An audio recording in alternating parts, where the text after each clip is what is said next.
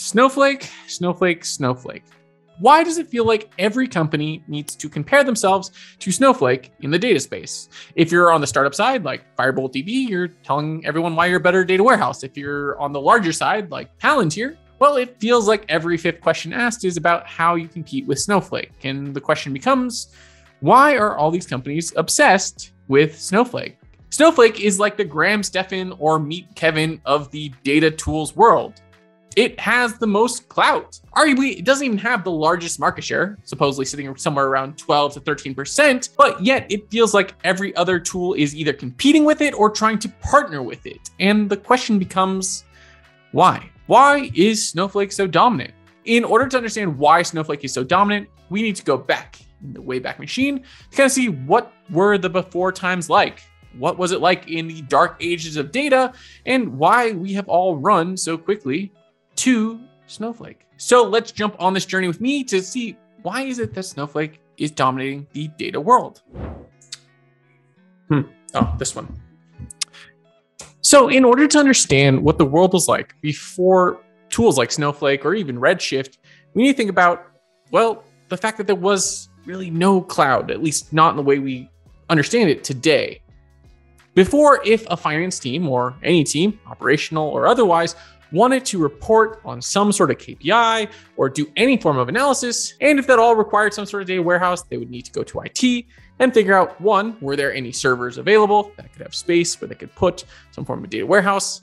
More than likely, if there wasn't space, they'd have to go to procurement and procure a whole new server just for their data warehouse, all of which could likely take months, as procurement might have their own process, and then you'd have to talk to some sort of supplier of servers, and just on and on, where a simple request as spinning up a data warehouse for reporting could take months, and that would just be to get the physical server and then even more time to build it. This was the before times. This was before you could just click a button and spin up a data warehouse instantaneously. In addition, data was starting to grow at a very rapid rate, meaning you had a much harder time predicting how much space you actually required for your reporting.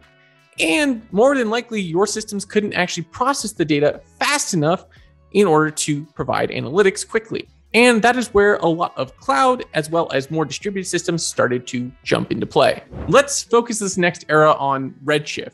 There are arguably a few other tools that people are using at this time, as BigQuery was also kind of making its rise, but I really wanted to focus on Redshift because I think that's still a very popular solution to this day. And personally, this was the era that I was introduced to the world of data, especially around data management. Redshift at this point was arguably, as an article that I pulled back from 2013 TechCrunch, a decade ago, at this point, Amazon Redshift was disrupting the market. It was taking what was once calculated somewhere in the range of like a $19,000 to $25,000 per terabyte of data warehousing solution and turning it into less than 1,000. You no longer had to wait for procurement to get you servers. And in addition, if you need to scale up, there were easier options, I say easier with quotes, to scale up your processing. All of this made Redshift a very popular option, but there were a few clunky things about Redshift. And this is kind of why I call this era the almost dark ages of data and data engineering, because a lot of us just put up with complexity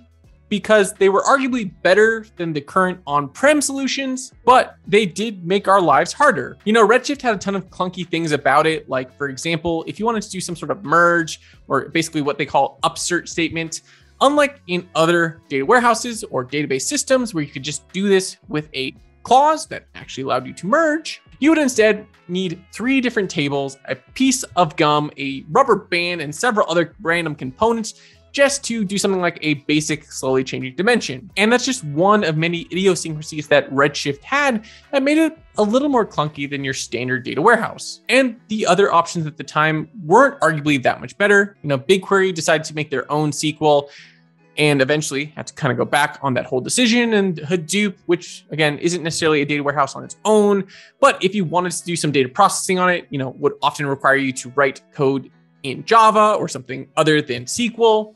At least at the time, you know, Hive and Presto were not made at this point. So everything was kind of clunky in terms of either using something like cloud-based, whether it was BigQuery or Redshift, or if you wanted to use something like Hadoop, you'd have to like spin it up yourself and manage it. Eventually, solutions like Hortonworks came out, and so you could kind of do Hadoop as a managed service. But overall, a lot of the options that we had weren't exactly what we needed.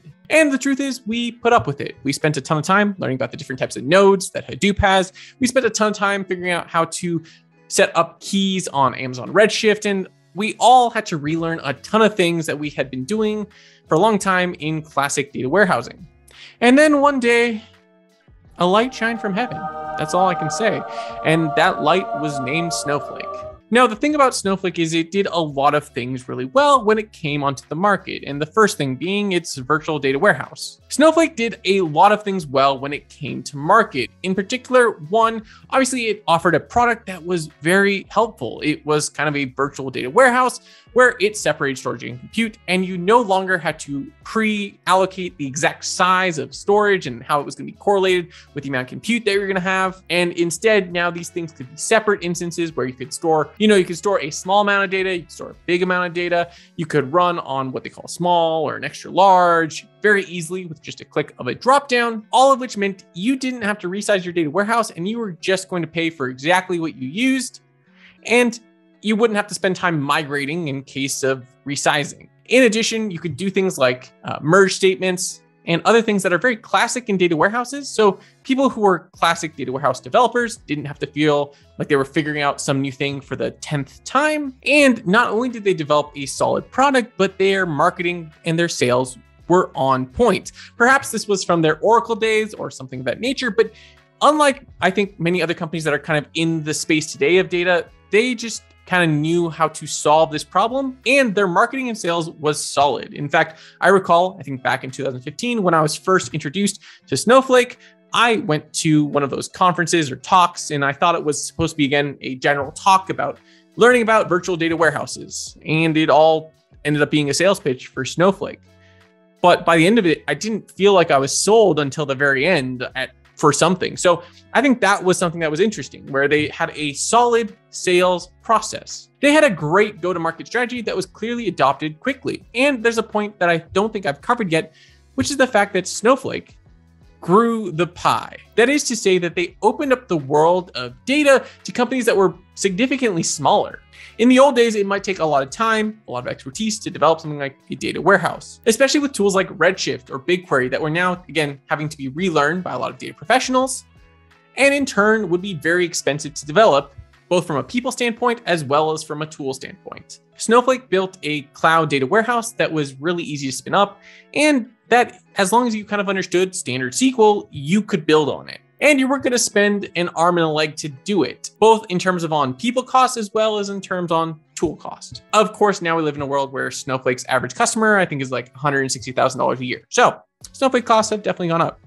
But I still think they've opened up the world to data and data analytics to a much broader range of companies. And that's something that I'm seeing as a consultant in the data space every day, as more and more companies of varying sizes are all asking for consultations and help in building their modern data stack. Snowflake came into a world that was primed and frustrated by the current options. Again, Redshift required a lot of finagling. Hadoop on its own was a little bit frustrating. You required like 4 services to keep it running and an expensive team of experts just to manage your various clusters. So when Snowflake came out and it was really almost as simple as just click and you have a fully functional data warehouse, people were all for it. Of course, now we are entering a new era. The previous era was more of the move to the cloud data warehouse, and that's what Snowflake sold itself as. But even Snowflake now is currently selling itself as a cloud data platform because it realizes that storing the data is just step one. Their recent $800 million acquisition of Streamlit, I think, just continues to voice the fact that they are trying to push into a totally new strategy where they're not just the tool that stores your data, but they're the tool that you're going to rely on for your analytics and how you're going to actually operationalize the data. And again, there's tons of tools that are being stacked and built on top of Snowflake, things like reverse ETL tools like HighTouch and Census, all whose focus is turning all this data into valuable operational insights. Things that are not just, again, dashboard numbers and KPIs, but things that are going back and integrating with other tools. And Snowflake is very aware that it needs to become much more than a data warehouse. It needs to be the tool, that cloud data platform that it's selling, that you rely on for, again, operationalizing your analytics. And I think Lauren kind of covered this a bit in her post on LinkedIn, where she referenced the fact that Snowflake is missing out on a lot of possible sales because people aren't fully utilizing Snowflake and actually finding the true value of it, which is insights and operationalization of data. In order for Snowflake to increase the stickiness of their product, they need companies to actually do something with that data. The truth is, data management and data engineering in general is kind of a boring subject. What is cool is the whole machine learning and MLOps section. That's what businesses want. They want actual value from their data, and they don't just want to store it. And this is why in this next era and then this next decade, we're going to see if Snowflake can actually compete with all these companies that are coming up that are offering a lot more than just data storage. We're likely going to see a lot more acquisitions from Snowflake as it tries to kind of build this next layer on top of its data storage layer, as it really tries to become that core data layer that everyone builds all of their data applications on top of. Currently, in the SMB space, Snowflake is still arguably untouchable. But there is still a ton of opportunity in terms of creating value from data that Snowflake needs to jump on.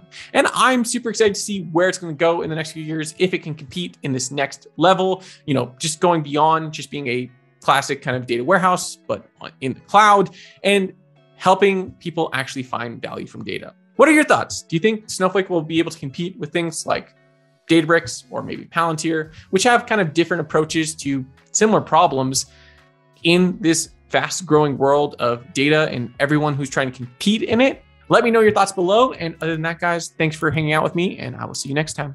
Goodbye.